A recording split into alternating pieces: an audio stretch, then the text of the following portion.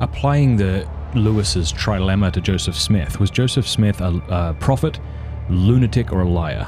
Liar. Yeah. Yeah, I mean, I think that it's also a very credible assumption to say that he was demonically deceived. I think we can both say that our LDS friends are people we can learn from, but we can also say that LDS doctrine is, I think, demonically inspired and propagated, and it ought to be crushed under our feet, and I'd be for the burning of Mormon books. In the same way that I would be okay taking a Jehovah's Witness Bible, which has very clear intentional errors, and burning it for the sake of eradicating it.